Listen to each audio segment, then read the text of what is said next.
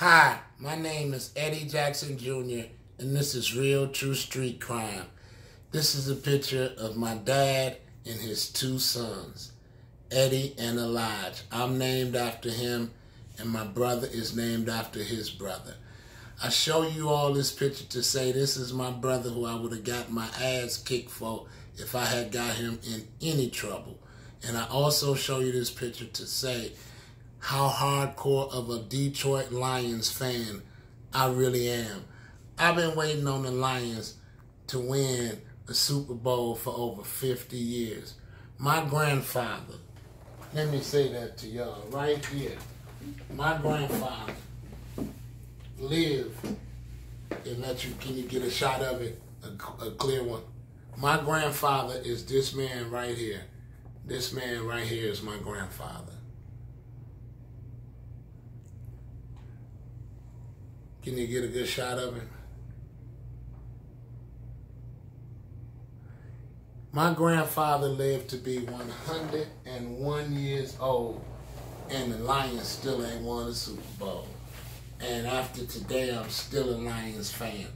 But let me tell you, this is Eddie Jackson Jr., Real True Street Crimes.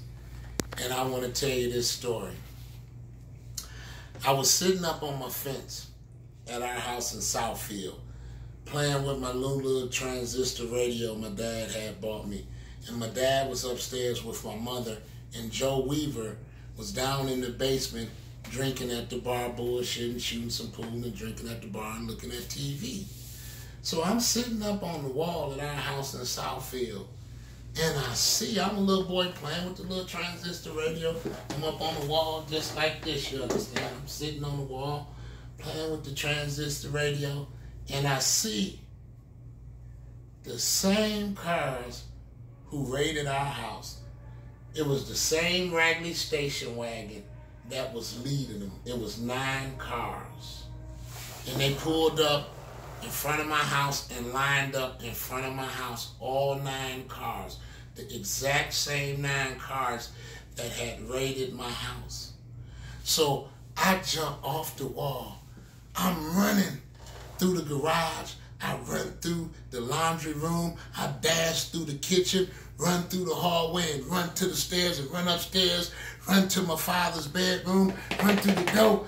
Daddy, mama, Dad, the monster man is outside. The monster man is outside, Daddy. I'm telling you, the monster man is outside. I'm going crazy. My dad get up with his wife beaters on. He used to wear these colored. He had like this green pair of wife beater and shorts that match. He jump up and he walked downstairs. He said, Joe Weaver, go see what Eddie back. Joe, go see what Eddie baby talking about. He talking about the monster man out here. Joe Weaver go, open the front door. He come up from the basement, walk up, open the front door, walk out. He look out and show a motherfucking enough. He see Ryan Giovanni and his whole crew. They look just like hippies. That's exactly how they look.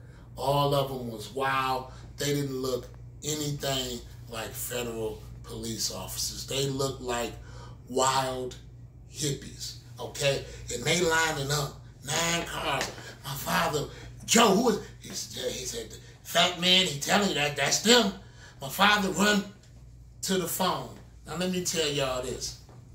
This is how scared my father was. He runs to the phone and said, Milton Henry, they finna come in my goddamn house. Get out here right now, immediately. Get here, Milton.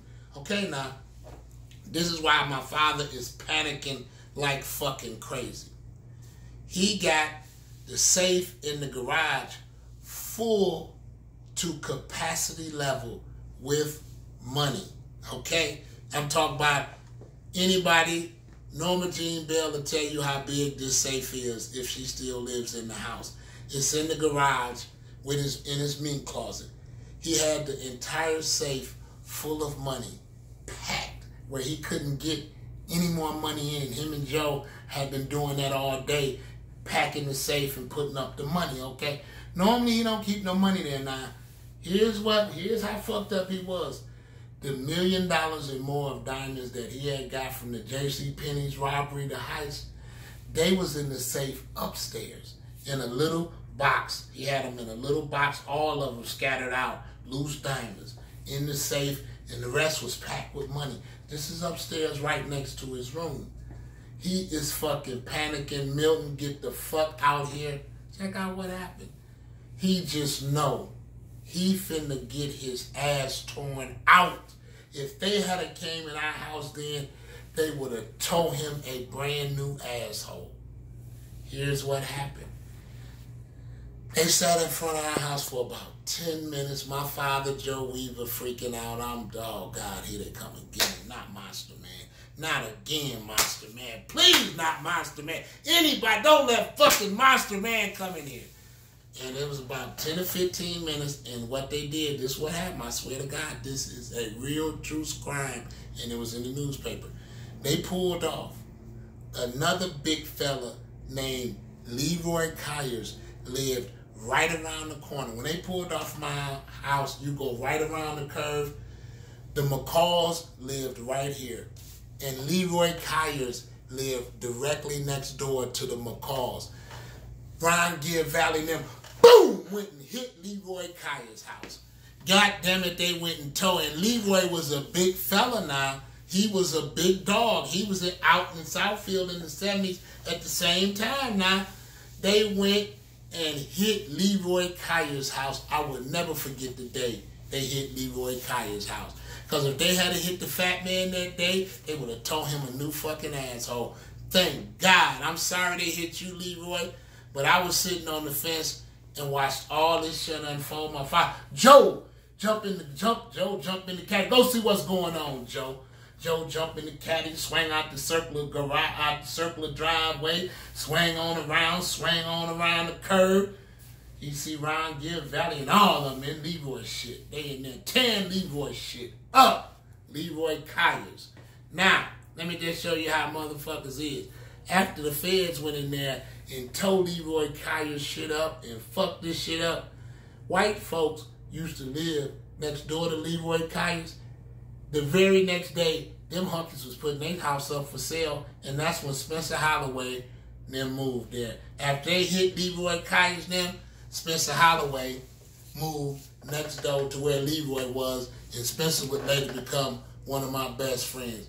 This is Eddie Jackson's real true street crime.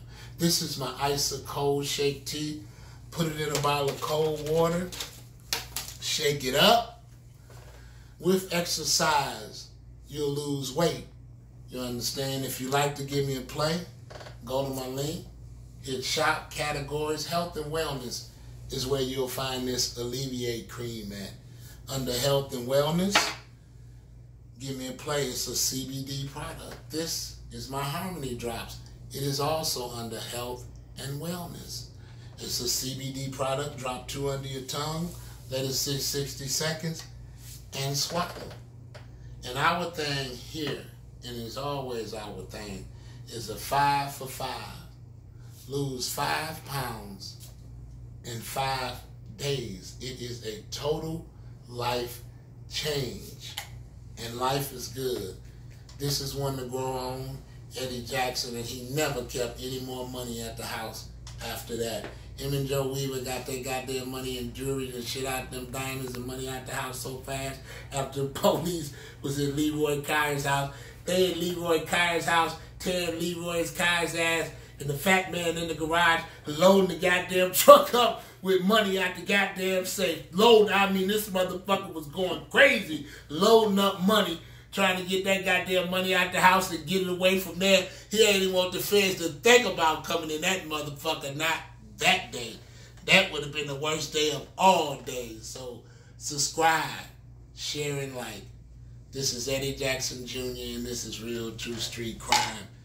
Subscribe and share. Thank you to all. Thank you very much. Thank you.